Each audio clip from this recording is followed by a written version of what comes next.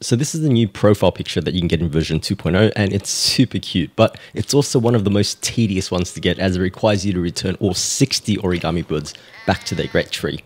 So the good news, however, is that I do have full location guides for every region now available, so this should hopefully bring down the grind to just a few hours, and I will have links to each one down below.